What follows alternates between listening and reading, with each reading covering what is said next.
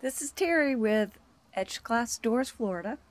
I wanted to talk today about the differences between etching. You've heard the terms single stage etching and shading. This is single stage etching, and with single stage etching there's what you call reverse etching and the positive etch. Well, what you can see here is that we've got a template with a logo on it on just clear glass. So this white area is still the template. So I just wanted to show you the actual difference when you see the template off. And if we start right here and pull it, actually I think I can pull it this way. You can see it's starting to come off here. That's glue.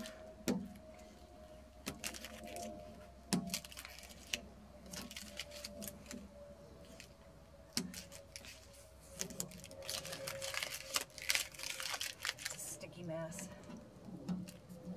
So this is called single stage etching, just like I said. This is not the normal thing you would do for something decorative for in somebody's home. You would do shading on the template. Okay, so we've got this template. We still got to take off the background of the template. And this is your logo in what we call single stage etching. Okay, so unless this person wanted something that was kind of you know, fancier, wasn't logo-ish, you wouldn't use the shaded etching. Things like leaves and flowers and animals, they all look better shaded. So here you go, single stage etching, positive etch. And this is called a reverse or a negative etch. So the background is etched and not the letters, or the design itself is etched. So there you have it. Thank you. Visit our website, etchedglassdoorsfl.com. Thank you.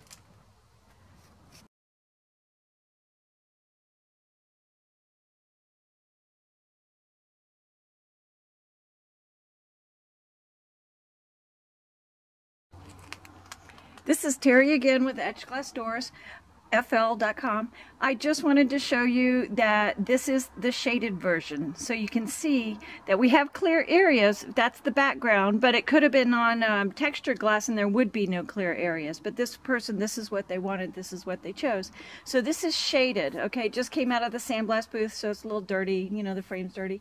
You can see the etching can't quite touch the full etching, or else the design will just disappear. So it's a process of heavy to light shading, and you have to have a lot of control to be able to do that. This is a bigger design, so it's a little easier, but as you get smaller and smaller in your designs, they get harder and harder.